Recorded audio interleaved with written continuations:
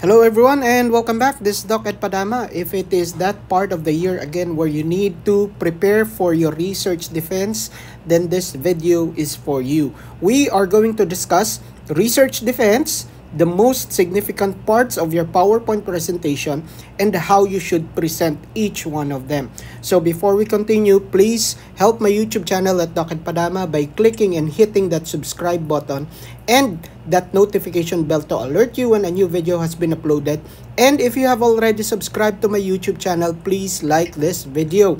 So we are going to start with the following overview of the content of your PowerPoint presentation. So at a glance, you can already see the following contents of your PowerPoint presentation. So you have the following. Actually, you only have 5. But the first one, you just make sure that you place your full name in the first slide of your PowerPoint presentation. Since we're talking about your PowerPoint presentation, make sure you indicate and include your full name in your first slide or in your cover slide. Together with that is your research title. So how are you going to present your research title? You just read your research title, and together with that, you present a brief background of your research.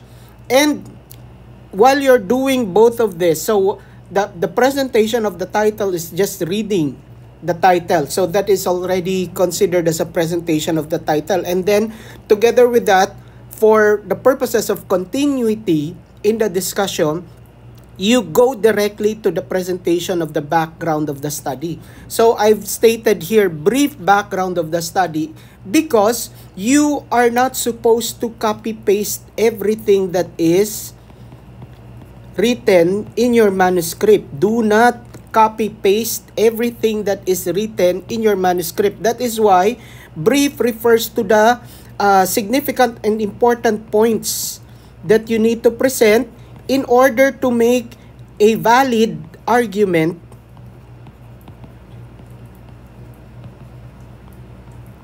located in the background of the study that there is an existing problem or the issue is existing, number one, and number two, there is a need to conduct the study. There is a need to conduct the study. So again, I hope you were able to take all of that. All of those points that I have presented should be included in the background or presentation of the background of the study. So again, do not copy paste. Second, make sure that your argument will support that there is an existing problem that is going on. That is why you are conducting this particular research.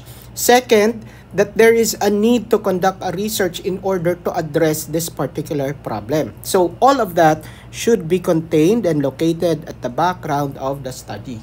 So after presenting your title, a brief background of your study, present immediately the statement of the problem or the SOP. The SOP is divided into 2 parts. So you have the general problem and then the specific problem. So make sure you double check your PowerPoint presentation if you have these parts reflected in your PowerPoint presentation. The general problem is just a restatement of the title.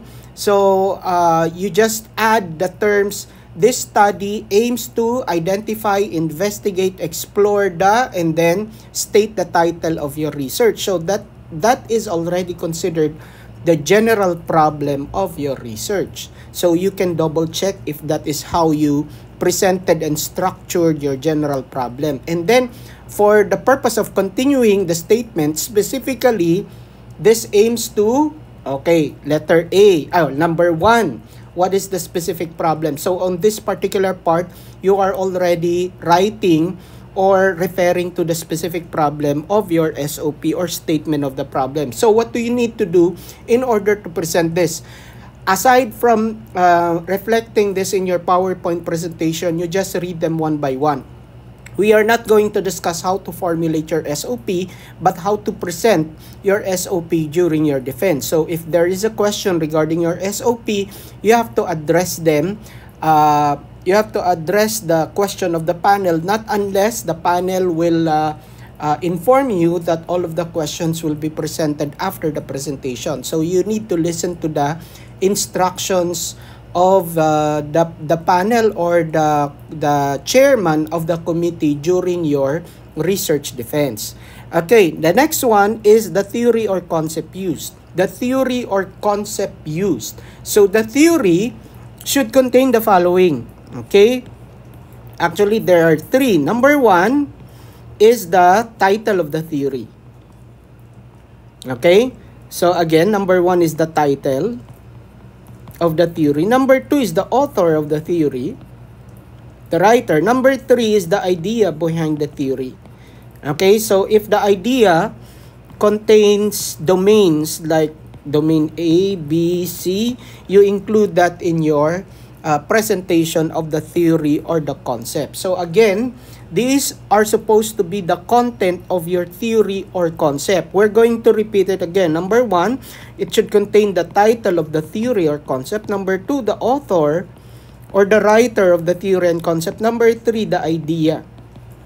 Okay, so again, in line with our discussion for today, you are just going to present this, and if the panel has a clarificatory question regarding the theory, you just make sure, this is my advice, make sure that the theory or concept that you are using is relevant to the study that you are conducting. I have a video of this. I have a separate video of this in my YouTube channel. You can check that out. It is entitled Crafting the Research Theory. Crafting your research theory. Okay, so after that, the method and design used. The difference between the method and design. Make sure that you are familiar and specific in the presentation of the method and the design. There are two major methods used in research writing. That's quanti and quali. Quantitative and qualitative. And the other is mixed, or otherwise known as hybrid, or quanti-quali. They usually call it quanti-quali. So this still refers to mixed method. It's a combination of the data gathering method using quantitative and qualitative. But basically, the major methods used in research is quantitative and qualitative. And then under this method, example, quantitative method, you utilize quantitative method. So you mentioned that in number 5. Under quantitative method, what particular design did you use under this particular method? So if you utilize quantitative method, and then specifically the design that you're going to use is experimental or quasi-experimental, then you have to present that and include that in your PowerPoint presentation. By how? But after stating the title of the method or the design, you present the definition, present the title of the design, and present the definition, and then present the reason why you use this particular method or particular design. So that is how you present the method and design, and that is the difference between method and design. Okay, so because there are research presentations, manuscripts that does not clearly state the method used or does not clearly state the design used, or they use the term interchangeably and cannot identify which one is the method and which one is the design. Now, in relation to the title of our discussion, these are the most significant parts.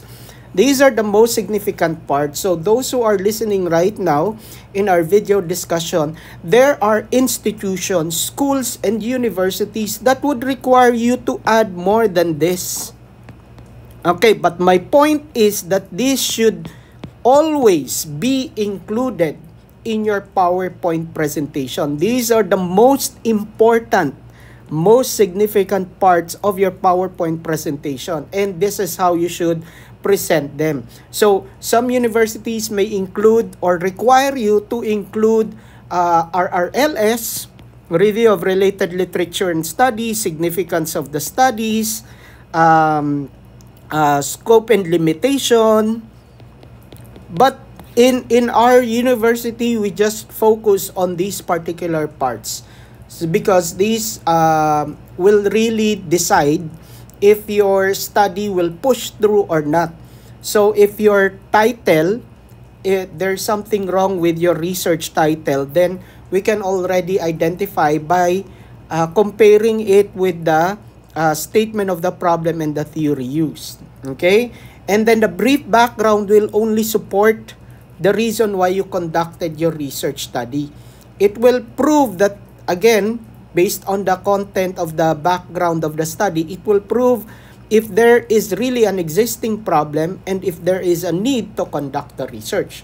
So this is the rationale behind the presentation of these particular parts.